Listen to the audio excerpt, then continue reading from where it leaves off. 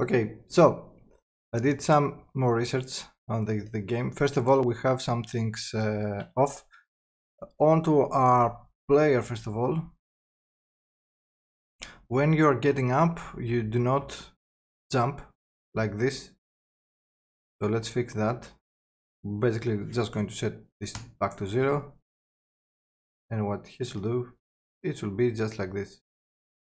Okay, that's for when you get up from the front. Let's do this from the back. And I think we might need to take care of both of those cases.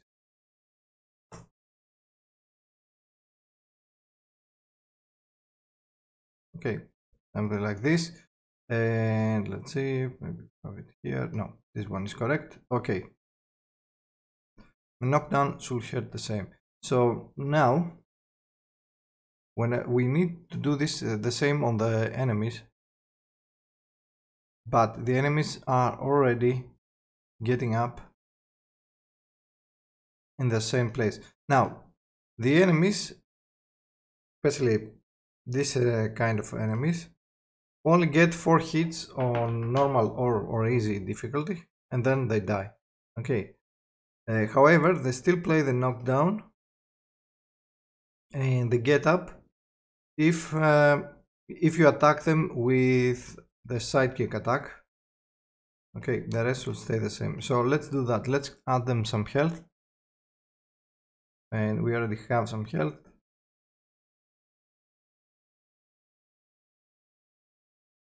So we're going to make each hit make for 10 damage. Okay, the way to do this, of course, will be to pass from the action data to pass the damage amount. Okay, so on hit, when somebody attacks, and let's give it some base value at least. Let's see. Still want to play all of these. Of course, if it's killing them, we're going to hard code the damage type to heavy. Okay, so let's save the damage type. Let's do damage type, and then we're going to say action data damage type. On our health, we're going to remove the damage or the action data dot damage if health now is lower than 0 or equals to 0, then damage type will be hard coded to heavy.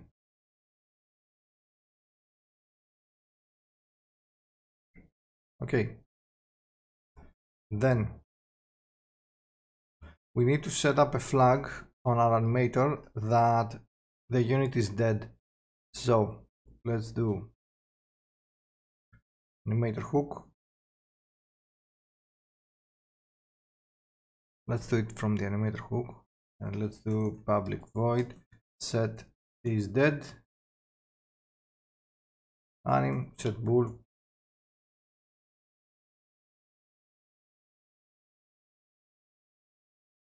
is dead to true. And in here we're going to do animator hook dot that is dead, or we could just say public void is dead or set is dead, because we're going to need a few more things that we have to do. So put that there and set is dead.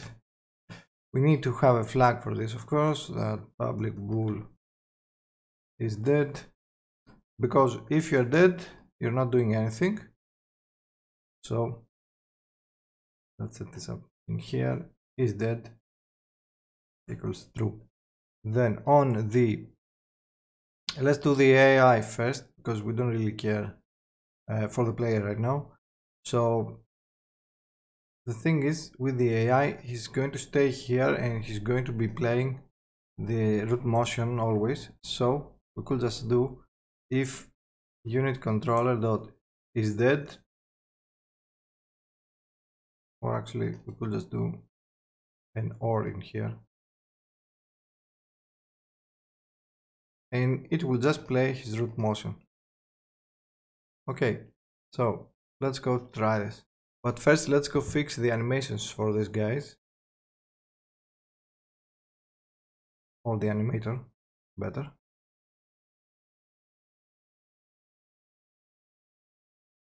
Let's go to the thug. Then we have the get up, we have the knockdown.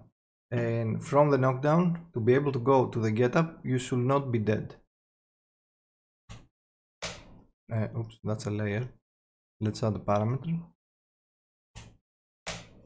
Okay. Then in here, is dead should be false. Otherwise, it will just stay forever here. Then on our unit controller, we only have one attack, so we're going to set this to damage 10. Okay. Then for each of these guys, let's set their damage to 0 because they're not doing anything to us, and we're just going to set this to 40.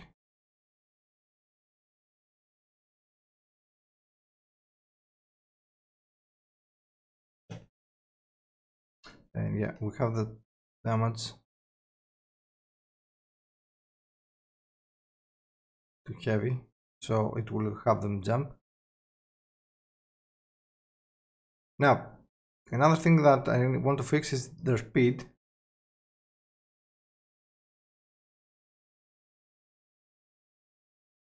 And I think he's not dying. Yeah, he's minus 100. So I think we're doing something wrong there.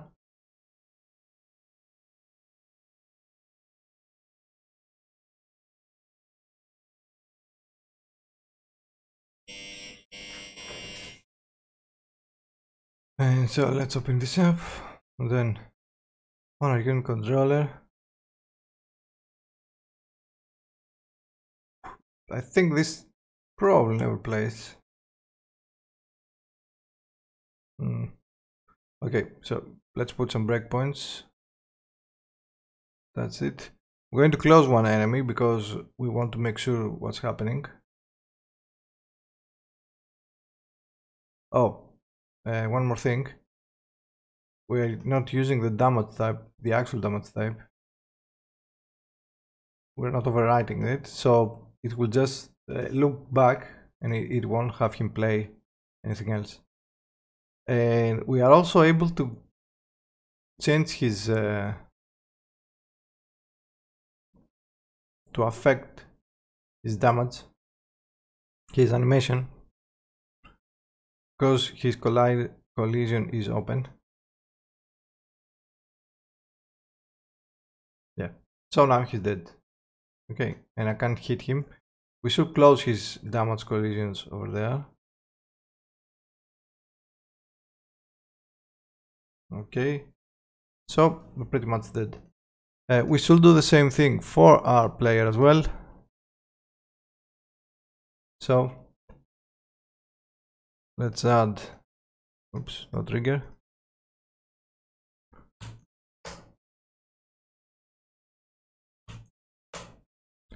That here, and then this will only going out of the state if he is not dead. Okay, then we can go on to their animation and just close their damage collisions. While they are here, we're going to disable the hitbox. And I think he's going a little bit too slow.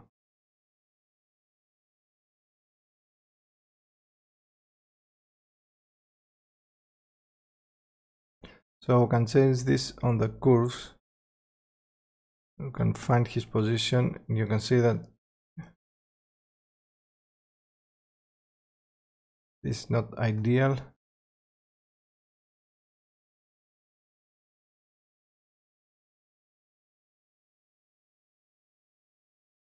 Should be something like this, but first we need to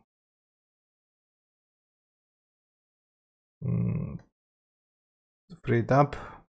It goes something like this.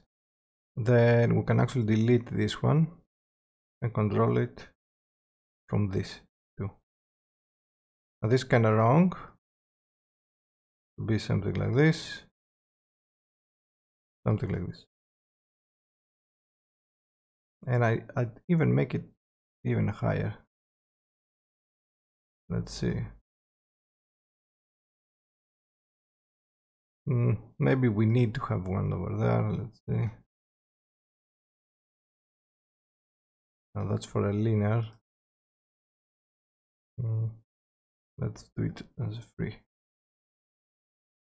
Yeah, I think we might need to have one over here. And then with both tangents as linear. Actually, not linear. As free. We'll shape it up a little bit.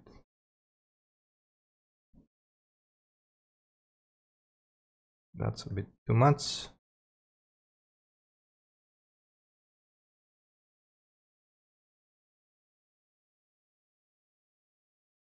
But yeah, that's better. I think I'm not going to do this on all the other attacks, on all the other animations that have the knockdown, mainly for Mikey. So, okay, we now have basic logic just for an AI. They can attack us, which of course is something we want to have, and then of course bring it up. Now, what I want to change is, first of all, their attacks should just be light, because they only have light attack. Then let's fix their speed, and one way to do that will be on the AI handler. We are passing